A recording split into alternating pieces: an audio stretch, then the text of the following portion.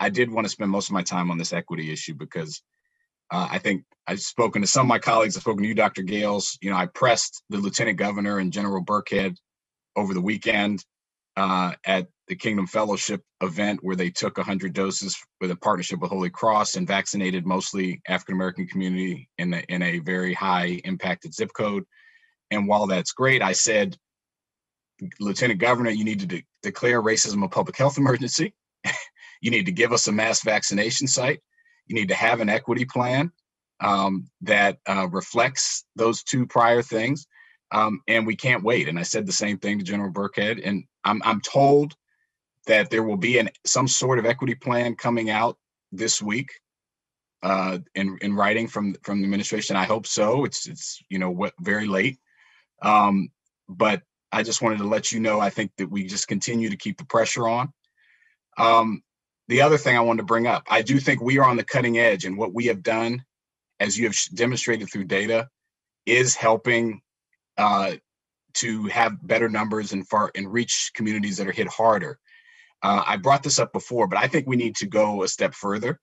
I think we need to explicitly open up by race at younger ages.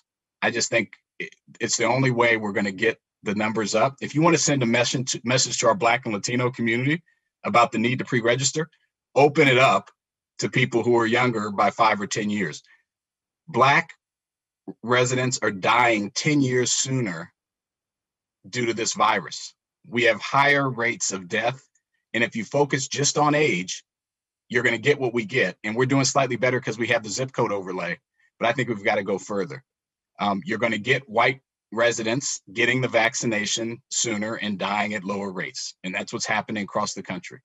And I just, as we move, so we're at 75 and plus now, I think we should be at 65 for the Black community. Most Black residents don't live to 75.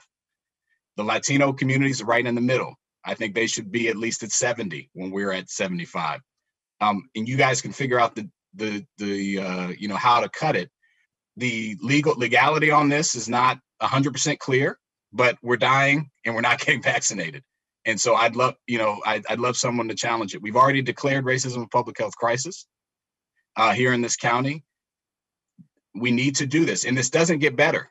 45 to 54-year-old Black people die much higher rate than 65 to 75 white residents from COVID. So we have to continue this down. And I think this would be a step we can take, not without risk, but we know there's a ton of risk and death and cases and everything we're seeing. And I think there is a case to be made for this. I know I've spoken to you about it, Dr. Gales and others. And I would just like to have you all comment on that. I think we have to take this step. It's another way to attack both the hesitancy issue, but also to push the state to have a real equity plan. And last thing I'll say, and I want you to respond to this. You know, when Dallas County tried to do what we've done in Texas and move to a zip code analysis, their state, in a racist act, said, we're going to reduce your doses unless you get rid of that plan. I think at a much more, kind of hidden way, we're getting that treatment by Governor Hogan and his team. We are doing things, and he's saying no mass vaccination site.